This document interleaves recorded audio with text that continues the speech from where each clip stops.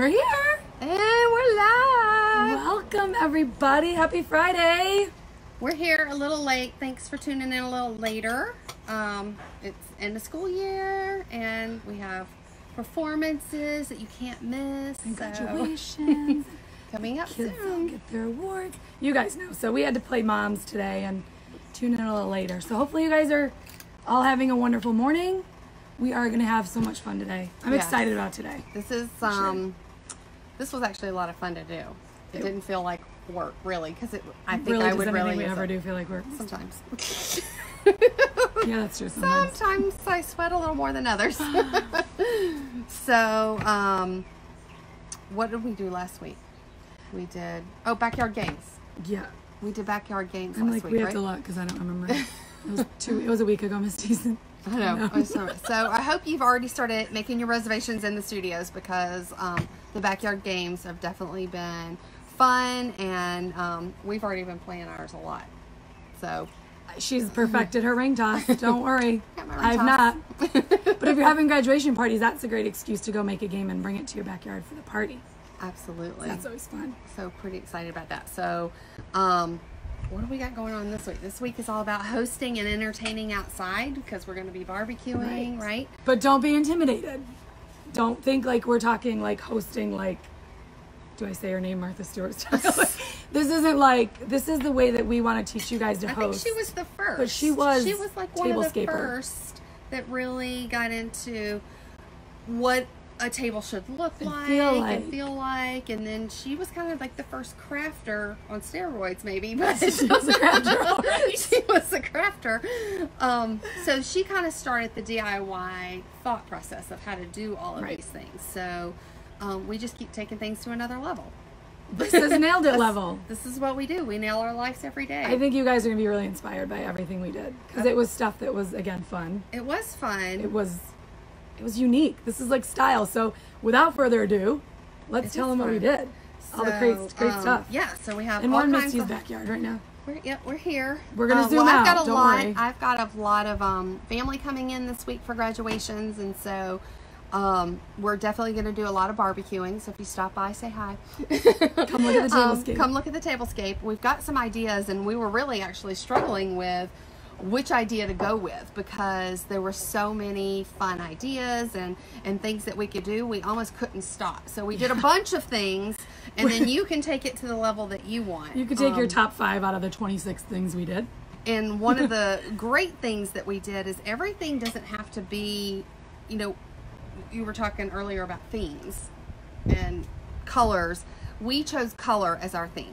Stripes and patterns and things like that as our theme, but I mean, it could be unicorns. Because everyone... I mean, whatever your theme is, you want to run with that theme, and that's what your whole tablescape is going to be. So, what are some basic rules of a tablescape? I would say height. Height, yes. Is that what you wanted me to say? Yes, I taught her when We I was talk waiting. with our I was eyes. like... We have this Pointing. language where we don't really say the words. So height, just laying food out, or just entertaining in general. You don't want to have everything just laying out. It might be beautiful food, but it looks even better when you have it at different heights and different things. Not so too you can high. use not too high for the shorty over Every here. time I'm at a table party, I always like pick up whatever's there and I move it. Because I'm like, I can't see over you. Can't see. So if your table doesn't look the same, it's because she's moved it. Yeah. People in my family like things really low. Oh my goodness, I love it. So, so let's just talk about height since we're there. What can we use as height? What are some things that you can use? Okay, so we're going to talk about, I guess, planters in different ways. So we actually did a lot of terracotta painting the other day. They're pretty inexpensive. This is basic. So terracotta pots to me are like beautiful, and you paint them and they're so cute to paint because you can like have fun with it. It's not like boring. But anyway, so terracotta plants, if you don't use them, turn them upside down and use that height. So that's a great kind of and thing you to put can on top. use the base as a serving tray. Boom. And that goes on your table. Again, we're going to post like a pull-out picture of what this looks like from afar. Another idea is when you use, I know a lot of you have these like little cupcake stands. You can put those on top of that terracotta pot. You won't really see, you'll see it when we pull it all together, but you can put that on top of that as well to help build some height. So I'll lay this over here just to get. And I love, well, can we talk about the candles and height differences maybe? Yeah, different heights of candles. I was going to talk about bringing things up with the. Yeah, so I can just name things. Oh, sorry, my this lemons are will rolling. fall. Yep, will fall apart. So slices of wood, like big thick slices of wood, galvanized buckets. Turn things over, turn buckets over. Yep. You can also put cloths over buckets so you don't see them if you've got, even if you have a cardboard box. You can use a cardboard box and put something over it. Or one of my favorite things, I'm actually going to bring this out. It's heavy. It's heavy, It's folks. heavy and I can't lift it and I haven't been going to the gym. So hold on. Boom. I'll pretend I'm helping by going like this. I couldn't get it to you. So this is a concrete stepping stone. It's $1.80 something at the store, and we painted it. Look how pretty that With is. stripes, because stripes are cool. It's our theme. So if you are a part of the Nailed It crew, you saw a couple of weeks ago, I think it was in April. Yeah. I'm just gonna drop that right there. In April, we had concrete planters where you can paint the planters and they add a lot. You've seen a stencil tile. Well, you can stencil concrete. You can really come up with a lot of fun things there. But you can turn those planters over and stack as well. So there's your other height thing. So that's your big height thing. Heights. So let's talk about some of the Fun decor. fun things we did. One, still going with terracotta plants, maybe we'll talk Okay. about some of the different things we did. So all the terracotta pots that we bought, we ended up painting them ourselves. So, and our kids helped. So, yep. you And might just have fun. to- They don't have to be perfect. Nothing needs to be perfect. This is just coordinating our terracotta plants to go all over the table. And they look really good together, even if they're not all the same size or the same pattern, like using the different pots. And then it looks like you went and bought like a nice set of terracotta pots that all match. All look But you good. did them. Oh, I forgot my little blue and white. Yeah, see, look how cute this little set looks together. We just opposite the colors. There's difference. But yeah, so that's it. And then you put a couple flowers, nothing crazy. Just Yeah. like a little pop of And color. we are actually, our color theme was navy, white, natural, and yellow. So I only picked some yellow. And another great tip, which I'm probably jumping into it, is using natural elements. So this is one of my favorites. I want to show this one too. Yes. So we've got lemons all over the table. We also cut lemons, and you can put, this is just lemons in water, and you can put flowers in it. This is limes in water. Look how cute this is.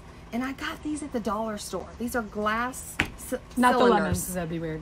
Yeah, that'd be a little weird. But glass. These are really pretty. Yeah, I think that is gorgeous. And I did have flowers in those, but they died already. We're going to talk to Harris Teeter about that. Yeah, our flowers died.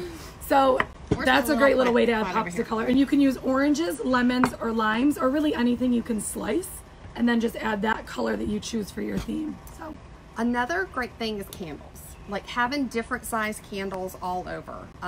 Little votive candles. And then we're going to let you talk about those too. Little votive candles. These are little wood ones because it goes with the nature theme that we have. It's just all natural items. It doesn't have to be crazy. But I love these two ideas. Again, we went to the dollar store and got those, I call them we call them prayer candles. prayer candles. No, but these ones are not prayer candles, but they're the same thing. They're tall pillar style glass. We actually took this and dipped it in paint at an angle, and then I just went crazy with some gold paint just to bring in a gold element, and you'll see more of that of why we did that. Thanks, Jessica. We just got claps. Claps. And then another fun one that we This one wrapped. is my favorite. It So does. this candle's under It's here. the same candle, and I just took rope and hot glued it all the way around. Now, this is a little time consuming, and you got to have a little bit of patience. I mean, it wasn't that bad because this is small, Right. but I mean, now I've got this forever, and then I can just keep pouring more wax. What a when cool we, way. When we ever do make your own candle. One day we're gonna make our own candles with you guys, but for now, let's just keep going. with Let's go tablescaping. up here. I So- gotta keep my tablescape so when We're we gonna show talk it. more. Yeah, so place setting is where we're gonna go into next. Yes, we talked about all the 'cause fun this is stuff. this is this a big the fun one. stuff, you guys. Yeah, This is it. You start with silverware because that's Okay, this is like Shannon's jam this right is here. questionable. Okay, so silverware. We went to the dollar store. You may have seen on our story a little sneak peek photo of what we were doing with silverware. This is what we were doing with silverware. We were dipping the silverware in the proper paint to seal it, of course, when you're done. I added the gold at the bottom. So our silverware went from dollar store geek to totally chic. Oh, look at you trying to pull that in. I like that was a movie, Can't Buy Me Love. But you know what I actually thought of the other day? If you're doing a bunch of themes and you don't want to buy silverware, you know the silver plasticware? Yes. Oh, I have another idea. The wooden stuff. Like the wooden spoons for serving. Yes. Those the wooden so spoons pretty. are, and I actually have seen those in a lot of stores like Pottery Barn and Brand Lists, and they have all those.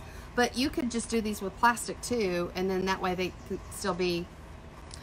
Oh, Lisa, that's a good tip. You can put a floating candle in here. Yes, yes. I love that. If I bring this to your house, will you invite me over for some dinner? And we'll float some candles. Now show them your awesome idea. Okay, so you got to tell them this whole big deal.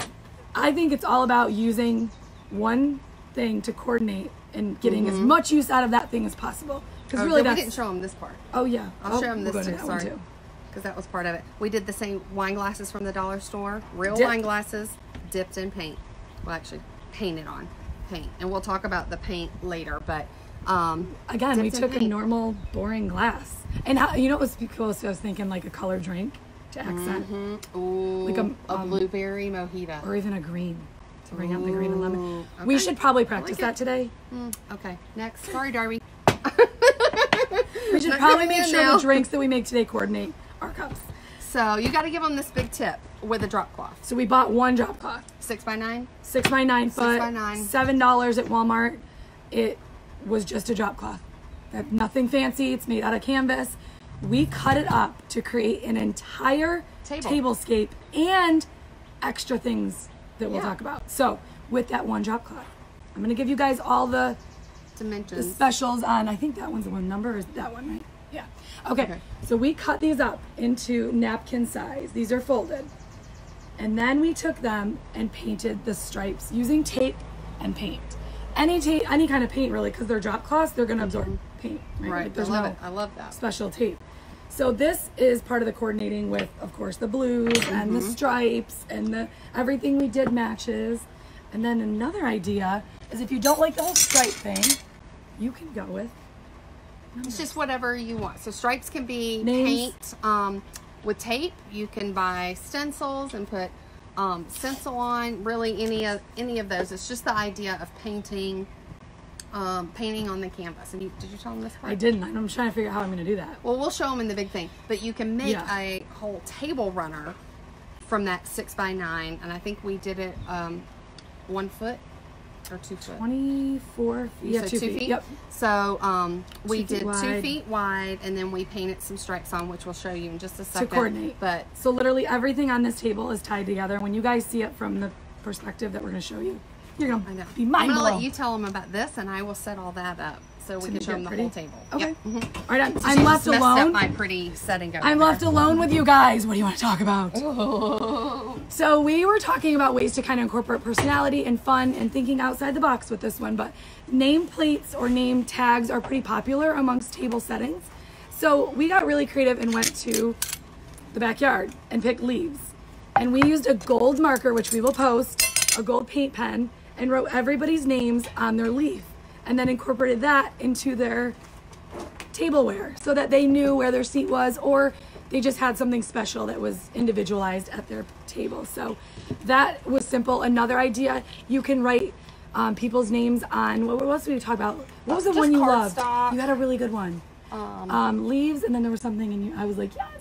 And now I can't remember. It was such a good idea that I can't remember. Was it? I don't recall what it was. But anyway, you can put people's names on anything and then just have that with your silverware, and kind of, Misty's going to show you how she incorporated the leaf with the forks and everything. So she's setting that up. I'm going to spin you guys because your mind is going to be blown when you see what it all looks like together. Oh, tell me about the wood. Oh yeah, duh. Chargers. Chargers, huge part of it. Yes.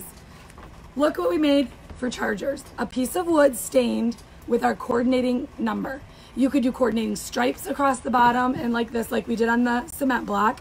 So your charger is brought into the theme or the feel of your table. This was a great way to do it. And this again was just wood out of the garage, stained it with a regular stain, put on a cool stencil, and then you've got unique chargers with all of their place settings on top of it, which I'm sure will be a conversation piece. And also behind me, you guys will see the gather sign. This is actually the sign for my living room, so, or dining room, excuse me. So this is a way that you can go in your home and find pieces that feel warm and incorporate that into your room space outside. So we're gonna pull back.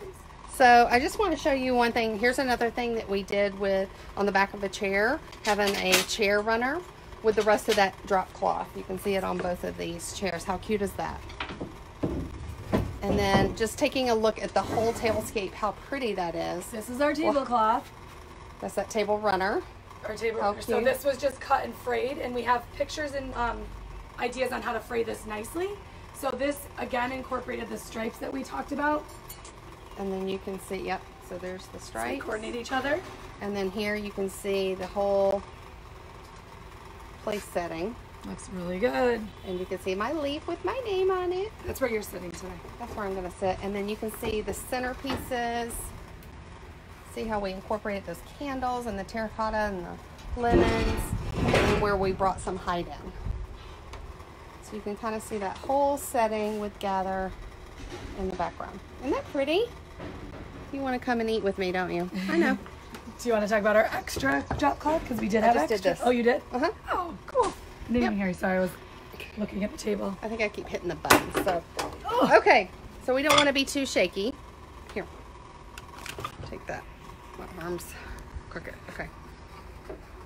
Here we go. What is, if you have questions or you have ideas for some good tablescapes, let us know. I think what I really like about this is all the nature. You know, bringing live plants, flowers, using the leaves, using fruits like lemons. That's like one of my favorite things in here because it's not hard or expensive. I don't think any of this really costs a lot. No. Right? I would say probably like $25, $30 total. Yeah, table. If that. Canvas is what, $10? Yep. That was like the biggest price was our canvas. Right, and then terracotta pots are a couple of dollars, just depending on the size. So, really not an expensive tablescape. Awesome. I hope this inspires you guys because tablescaping is one of those things that can be intimidating, and people are like, I don't know. What was the quote that you had that if you're not a host, you're a guest? You're either one or two things or something. Yeah, you're either one or two things. You're a host. If you're not a host, you're a guest. But this way you can be a guest that turns into a host because it's so easy. Yeah, this is definitely something I could do. So we're going to post all the tutorials, all the videos, all the individual links, whatever you guys need to do this yourself. And then post your picture. Let us know what color you're going to do, what your theme will be, and then how you can incorporate maybe a sign from Nailed It right there on your table or anything else that we can incorporate. So that's it. So find a studio near you. Start making your items. We do tea cloths even at the studio. Tea towels at the studio. So there's things that you can add within the studio. So find one near you. And if you're not a member of our Nailed It crew, we're telling you now all the details. So the paint that we use, everything goes on Nailed It crew. All right. So pay attention there. Yay! Happy Friday, you guys. I hope this inspires you. Summer has begun. Summer has begun. Go entertain, y'all. Bye-bye. Bye.